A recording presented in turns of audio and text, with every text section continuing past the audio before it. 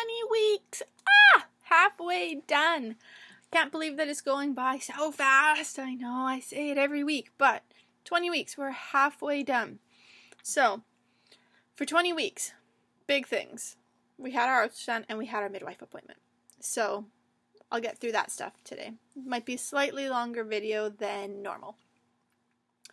So, my current weight is 127.5 pounds. So, I think, again, I haven't gone back to the beginning, but I think that's up 6 pounds. So in 20 weeks, I've gained 6 pounds, which seems pretty good to me. The baby is the size of a small artichoke this week. So baby's definitely growing, definitely feeling it a little bit more. So nursing date, still nursing, no changes there. Nipples still hurt, no changes there. I really actually meant to ask the midwives about that, and I completely forgot on my appointment. So I'm going to a La Leche League meeting on Tuesday, if I can get up and get everything ready on time. And we'll go to that, and I'll ask there and see if they've got any information for me. Because it would be really nice. If it's something as easy as thrush, then I'll start treating that, and maybe it'll get better, and then we'll be fine. But if not, then I don't know. My nipples are painful, and they have a lot of peeling skin on them, so I don't know.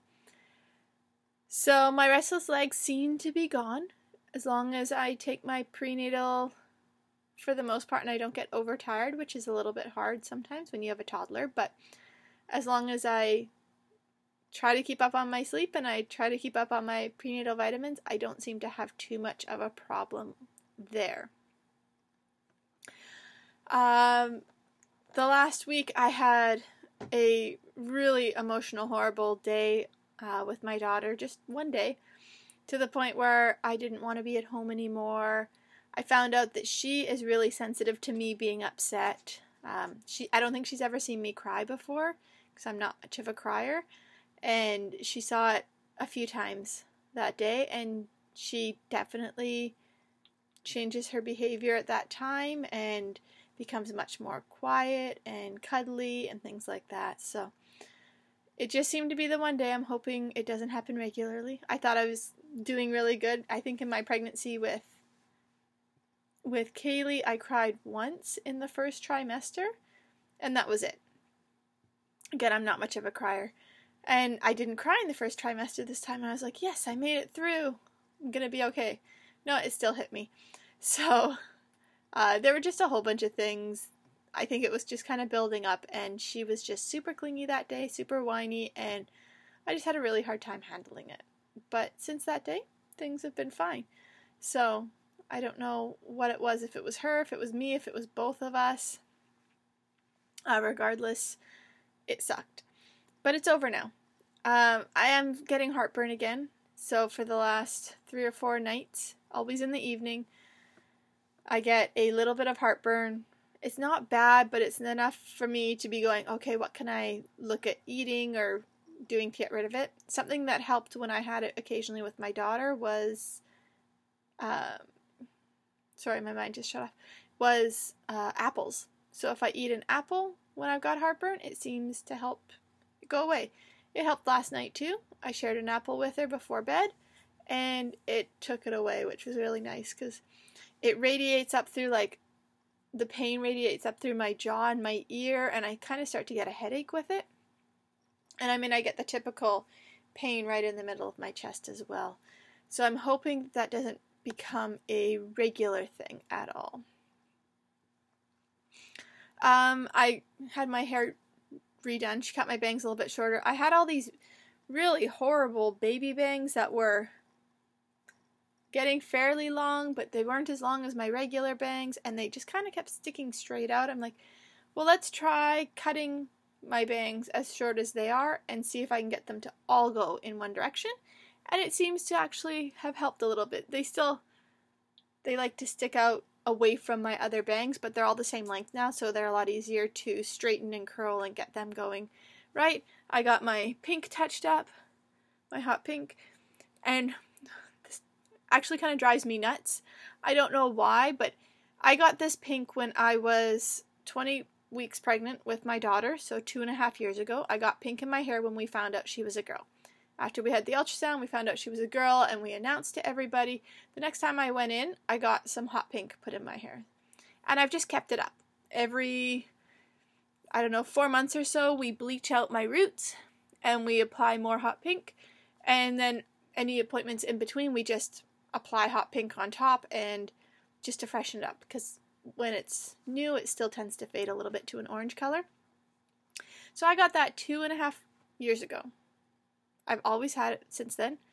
I always get it touched up every time I have an appointment, which is usually these days 10 weeks, but it used to be every 6 to 8 weeks. I would get it touched up and re-dyed and everything.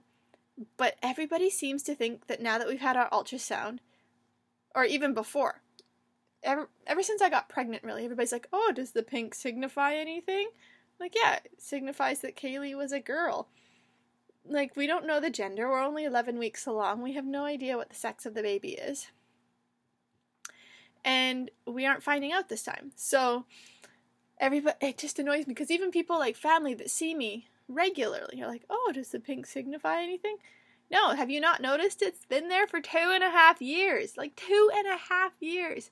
It's been there, and it's been the same. It's the same amount, because she sits there and she takes just the pink out, and she refoils it, and she redoes it. On occasion, a little bit more shows, depending on how many layers she puts on. Other times, there's a little less showing, but it's always there. And I'm still getting that, and even I got my hair touched up on the weekend, and then we had our ultrasound on Monday, and I posted a new picture of how this is what my hair is supposed to look like, but it's so versatile that I can make myself look 16 again and give myself full bangs. And everybody's like, oh, you've got pink in your hair. Does that mean that you're having another girl? I'm like, no, we're not having another girl. I don't know what we're having. So I will get into that. We had our ultrasound on Monday. Everything looks good. Baby is head down, which can change. They have swimming room at this point in there, so it could change. I know with my daughter, every time I had an ultrasound or an appointment, she was always head down, to the point where it was hard to get some of the images for the ultrasound because she was so far into my cervix that it was difficult, and she avoided the ultrasound probe. So the baby is head down. I've got a posterior placenta this time, so it's on the back wall of my uterus, which could be why I feel like this baby is a Mexican jumping bean compared to my daughter. I felt my daughter really early and could see her really early, but I don't know, she just didn't move that much, whereas this one seems to be all over the place pretty constantly. But it's also, my placenta's up high enough that they're not worried about placental preva, where it's covering part of my cervix or anything like that. So everything looked really good. I don't know what the heart rate was at the ultrasound. The tech didn't tell us. We didn't find out the sex at the ultrasound. I couldn't see the screen. So the way that they do ultrasounds here, it seems, is I go in, I get the ultrasound done, they do all of their measurements, they're looking and everything like that, and the screen is too far forward, so I can't even peer back and look at it. It's too far forward. She does all of her measurements. She prints out a few pictures, like the profile and straight on, which is a very scary picture, as well as a little bit of the body, arms, hands, that kind of stuff. So she prints out those pictures as she goes along. After she's done all of her measurements and looking at everything, then my husband comes in, and in this case my daughter was in there. My husband was a little bit late for the appointment from leaving work to come for the appointment. So she came in with me, and she was just sitting on a stool off to the side, eating some goldfish and drinking her juice and going through my wallet and emptying it. But she was really good. So they do that. Then my husband came in.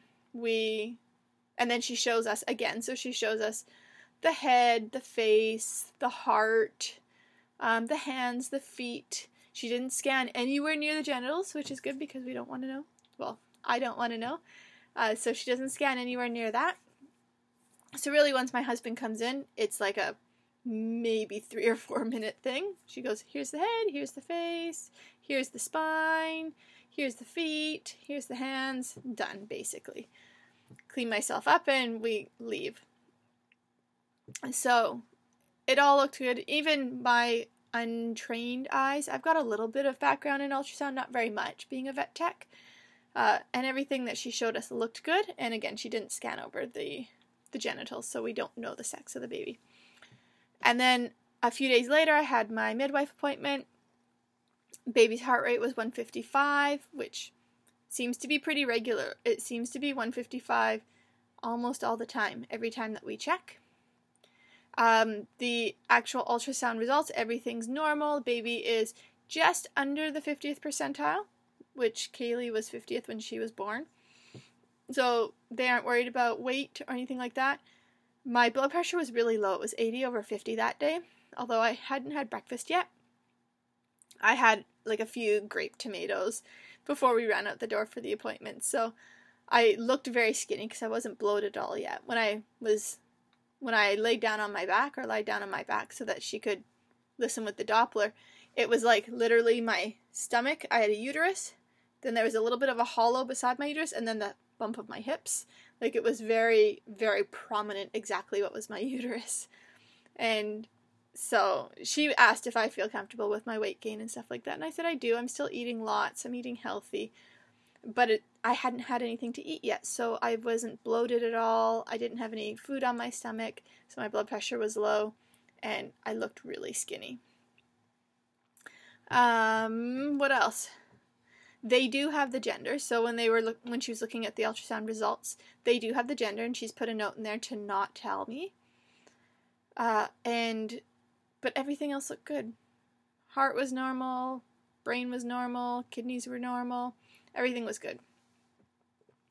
The pubic pain is just as bad, if not slightly worse than it has been in the past.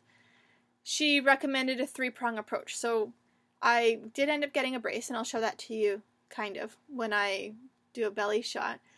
It's just basically an elastic band that goes around my hips with Velcro on it, where I can cinch it tighter and then Velcro it close so that it really just adds stability. So instead of my pubic symphysis having this little bit of movement that it can do, it just kind of squeezes it so that it holds it in place so it can't shift.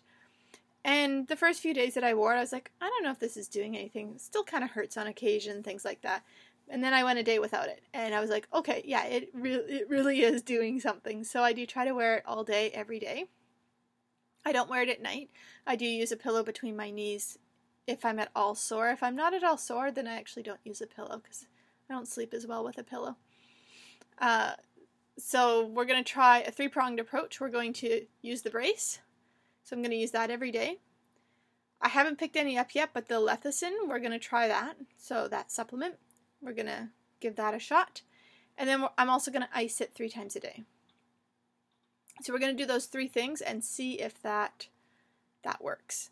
Hopefully it helps, because it's not fun. And being at 20 weeks and having this kind of pain already is not going to make for a very fun later pregnancy.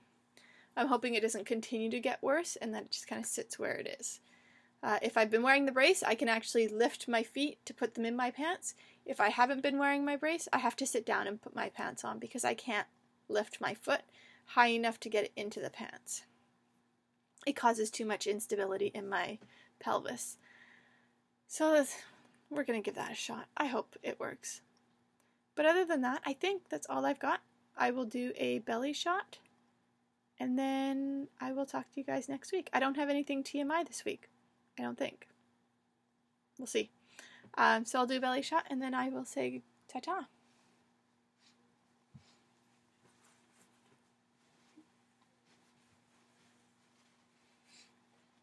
Straight on. One side. The other side.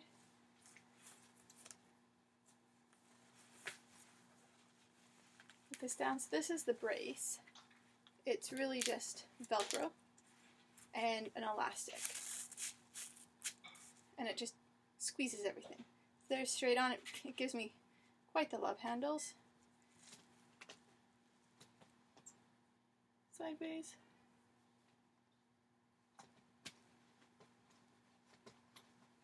And the other side.